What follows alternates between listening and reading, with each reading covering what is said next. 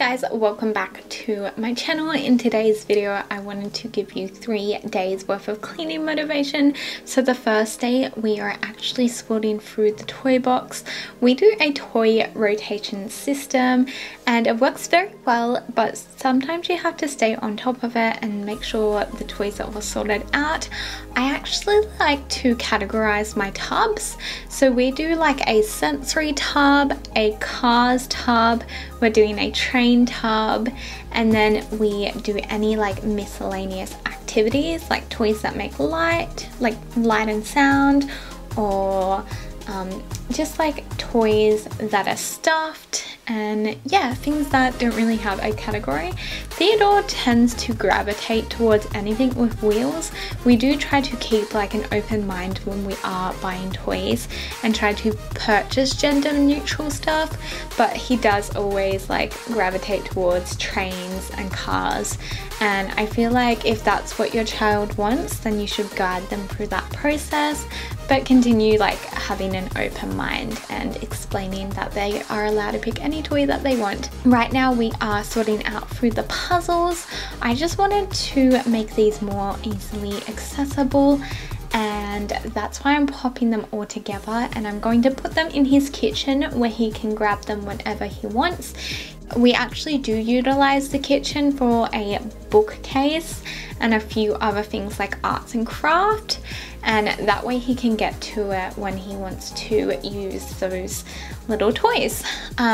As for our storage for like the toys, it is under our stairs and he is only allowed to go in there with parental permission. That way we like prevent him from pulling every single toy out, and I do try to bring a new tub out each week, but as you can see, that is our kitchen all organized. So I'm just going to go through and tidy up the lounge room, and I also want to focus on the lounge today. I'm going to add a bit of stuffing into the lounge to make it a little bit more cushiony. Our dogs tend to sit on the top of it and flatten it, so this is a great hack that you can utilize to make it, I guess, a bit more refreshed.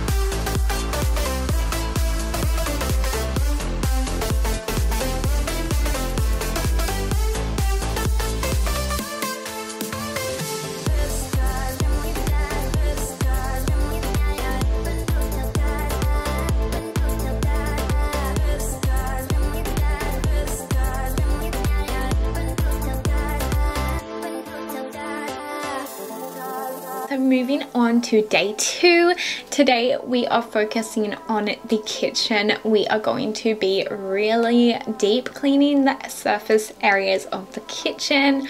I'm talking up high, down low, and I want to also scrub the tile grout with you guys. That way we can have a nice fresh area. I feel like the camera doesn't pick up the dirt and grime so well, but up close you can definitely see that it's not tidy, especially our sink cupboard, like the cupboard under the sink. It always catches a lot of like food and I guess dirt because we utilize that area for our bins.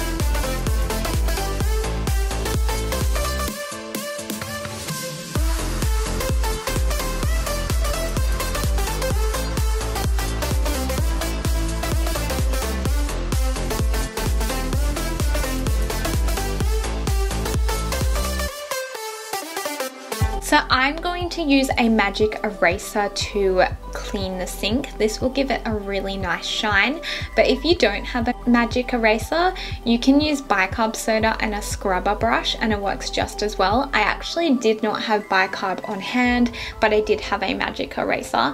I'm also going to rinse that down because it does leave a residue if you don't, and I'm going to wipe it down with a dry microfiber cloth, and this really gives it a nice shine. It makes it look all shiny and new and gives your sink a new life without using any toxic, harmful products. I'm also going to go ahead and wipe down the faucet.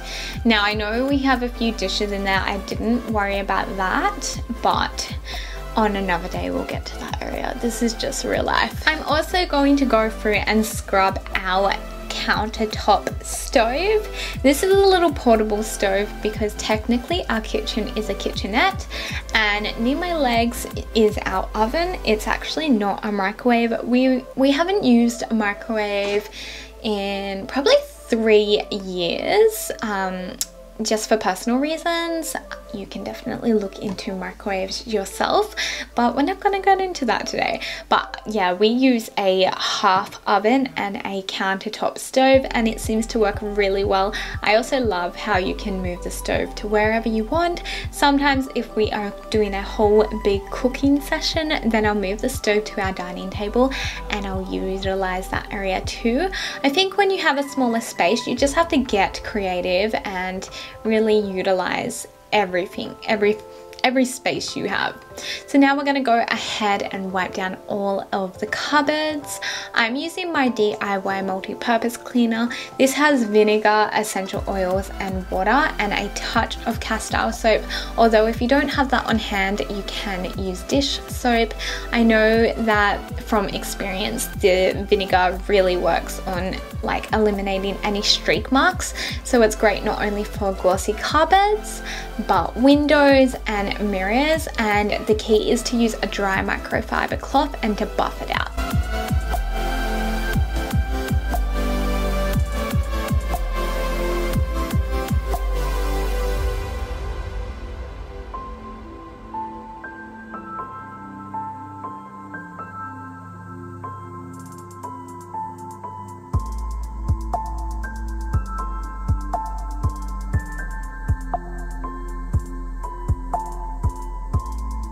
So I also wanted to do the baseboards. I know that they can catch a lot of like food and grime, especially when you are in the kitchen all day long. I'm also going to go ahead and use the magic eraser on our, it's like silicone grout. I don't know, it's weird. It looks very white on camera, I must admit, but there were some food stains that didn't show that I wanted to get up. So I'm going to be using a little bit of elbow grease and going ahead and scrubbing that down.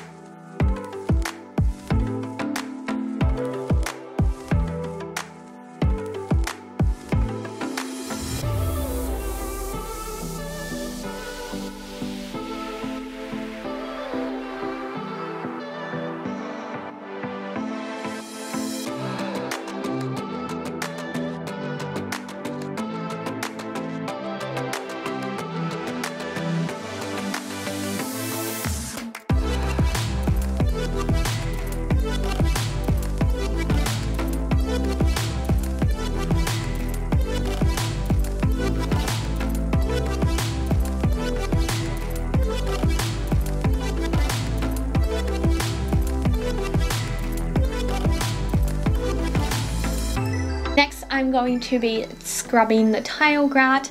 To be honest, I used castile soap and a little bit of like laundry whitener, which worked okay. I normally suggest to use bicarb soda. That works the best and really whitens the areas. I think I will go over this again once I get the bicarb soda. Although this did do the trick, it didn't give the results that I really was looking for.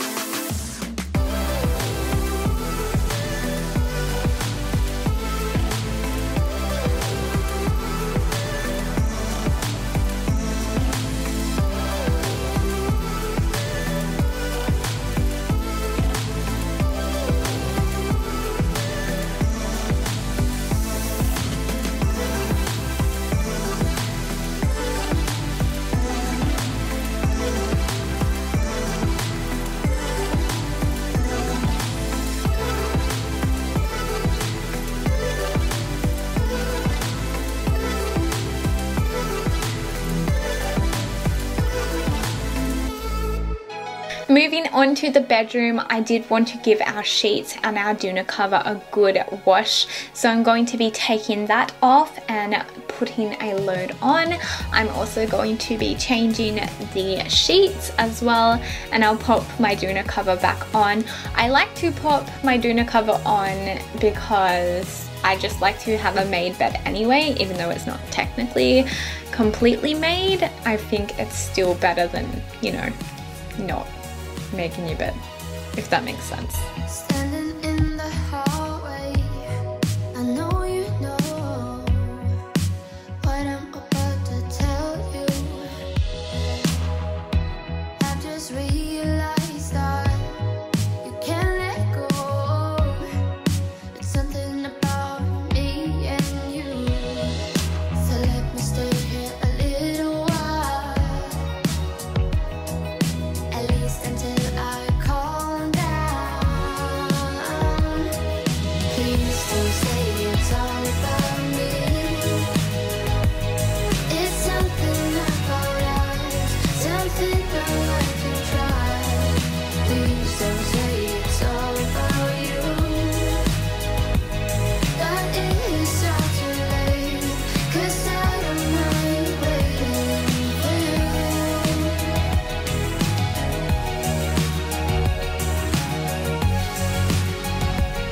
No, I don't mind waiting for you. And of course, it wouldn't be a cleaning video without a basket of laundry. We're gonna go through and we're gonna fold this up, and then we're going to pop them away. I actually don't really like folding or popping away, but I do like washing the laundry. Let me know in the comments down below what your favorite chore is and how many times a week you do it, because I seriously do washing like 12 times a week. Let me stay here a little while, at least until I calm down. Please don't say it's all about me. It's something about us, something that I can try. Please don't say it's all about you. That is all too late, 'cause I don't mind waiting for you.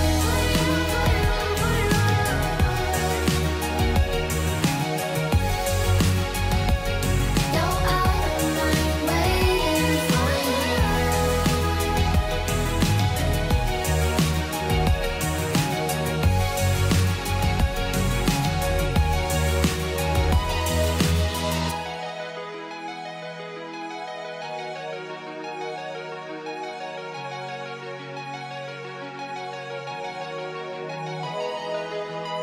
So now moving on to dusting, I'm gonna go through and dust the full house, and then we're going to thoroughly vacuum.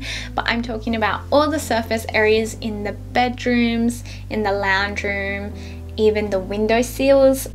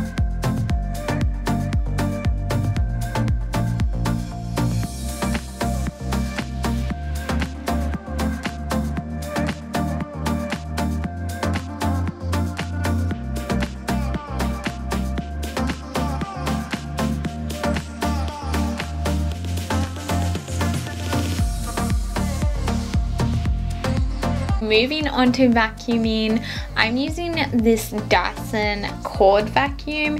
It works very powerfully and it picks up a lot of the dog fur.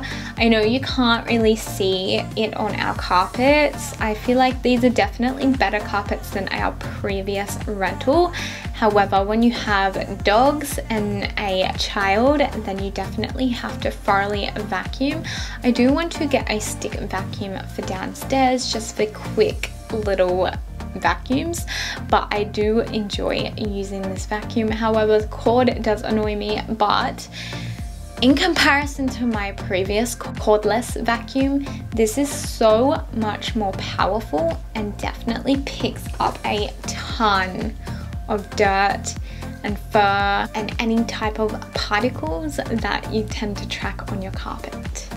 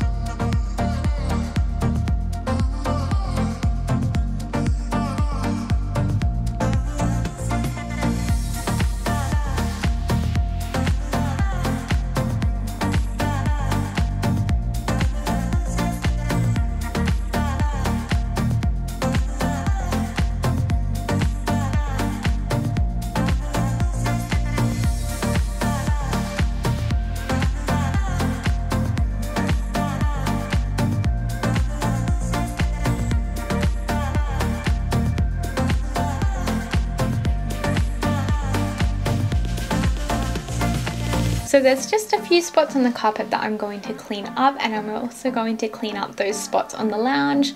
With a toddler, you tend to just have food spots everywhere. Let me know in the comments if you relate, but yeah, if you're feeling me. I'm also going to go ahead and vacuum the lounge. This was well overdue, and to be honest, because we have like a salt and pepper lounge, it does hide the dirt and stains and fur very well, but hygienic reasons, I like to vacuum it probably every 3 months. And every moment counts, baby, I don't wanna miss a thing. We can sleep under the stars, we can sleep under the stars, or hang out in hotel bars, driving somewhere in your car. We can sleep under the stars, we can sleep under the stars, under the stars.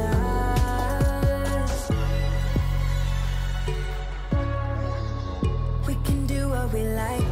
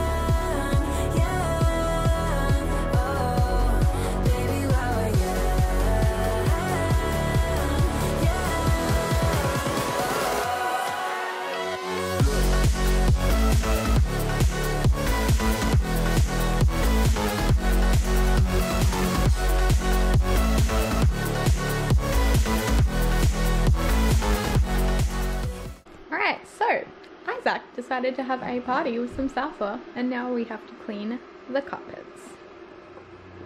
I lose my breath whenever I see you. You stole my heart, what is it that you do? My life was great till you added colors. Like the moon is the sun, we don't care about the others. I just wanna love you, just wanna hold you, just wanna be with you till we grow old. Please tell me you'll stay or take me away. I want you for myself every single day. You set my world on fire. You set my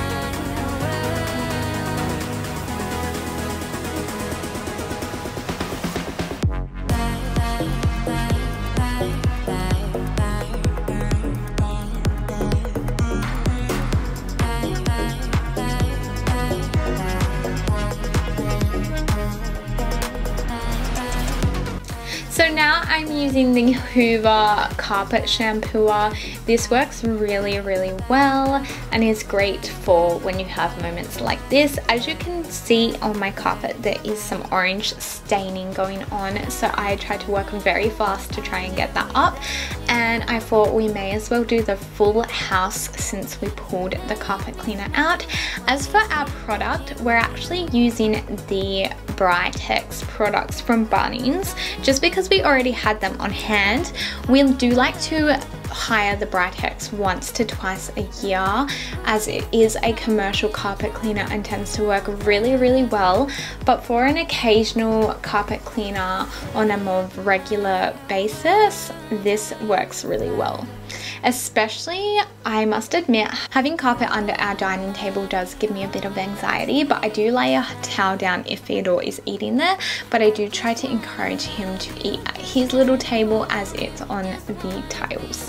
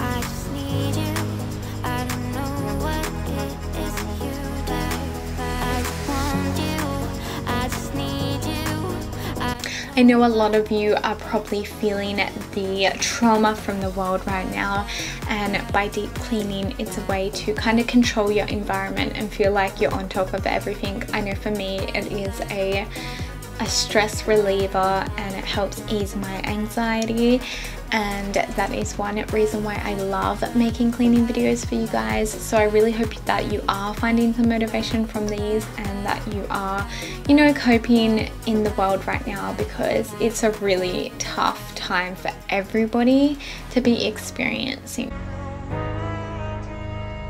How crazy is this? So dirty, and the carpets are like fairly new, so that just goes to show we've only been in here for 3 months. Isn't it funny? Isn't it funny? I thought I won you over. Isn't it funny? Isn't it funny? I thought I won you over. Isn't it funny? Isn't it funny? I thought I won you over. Isn't it funny? Isn't it funny? I thought I won you over.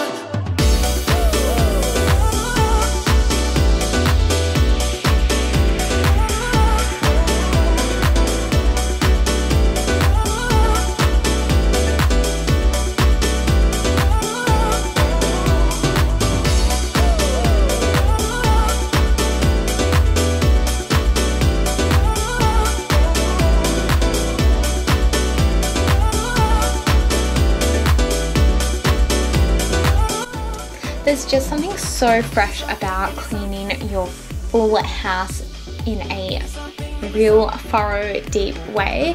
I just like to pop music on, open all the blinds and windows and let the most fresh air in. I also had a cinnamon apple cider slow cooking on the oven, so I had the best aroma going through the house, and it just felt like a beautiful winter's day that was fresh. And you know, there's just, I don't know, there's just something so satisfying about deep cleaning. Away from escaping dreams of yesterday, convincing me this can't be, trying to find another way. Yeah, think my head always knew it. I didn't tell my heart, let go, I couldn't do it without falling apart. So give me something, give me something. Oh, give me a fix, tell me if it's good or that's wrong.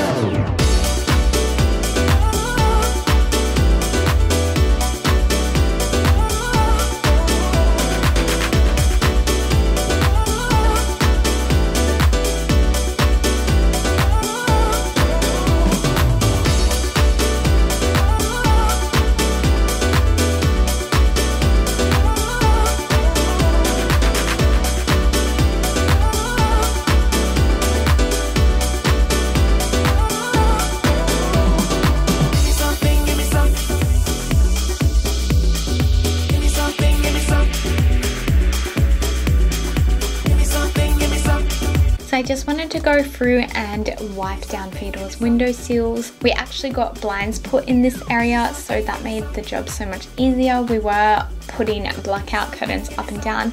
I really tried to utilize the natural light in our house. That's why he has the sheer curtains up. But moving on to the bedroom, I'm going to move the bed around and I'm going to carpet clean the rug. I wanted to do the full house, and that means the rugs. Aside from the jute rug, because last week we had a huge mishap and I ended up tipping 3 liters of water onto my jute rug to try and counteract a green smoothie stain. Long story short, I made it 10 times worse and had to research for hours to try and get water stains out of jute.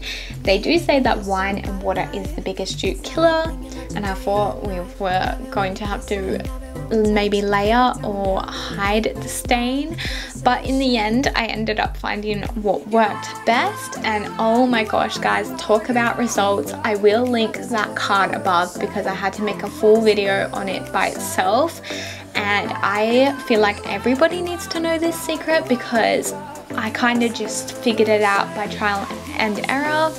I mean, maybe some other people know, but there was like near to no information on YouTube or the internet, and you know, it's a proud, I'm having a proud jute rug owner moment here because I saved it and it's just such a relief. This rug in our bedroom is pretty versatile. It's pretty easy to clean, although it does have a few staining, hence the reason why it's in our room. We just kind of hide the stains with the bed, and that's okay. You can't really notice it. Your eye kind of draws to the blue speckled floor, which I hate, but you gotta do what you gotta do.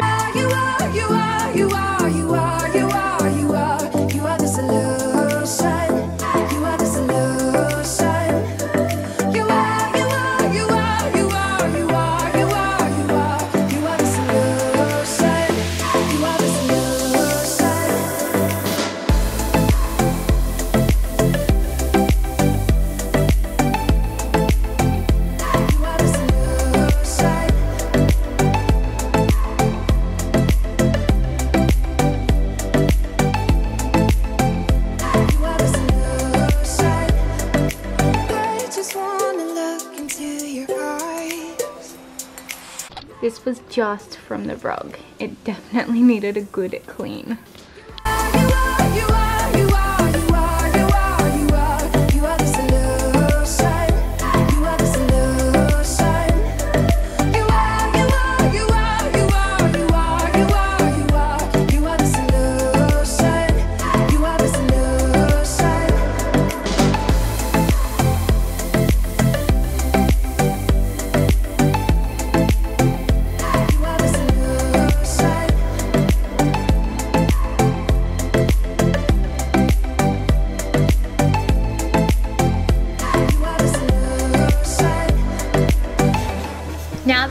carpets are all done, I'm just going to clean out the carpet cleaner. It has collected a lot of fluff and fur, and I really hoped that you enjoyed this video and found some motivation from it. If you did, give it a thumbs up and click that subscribe button, and I will see you in the next one. Bye guys. I know they're coming around, I'm sorry.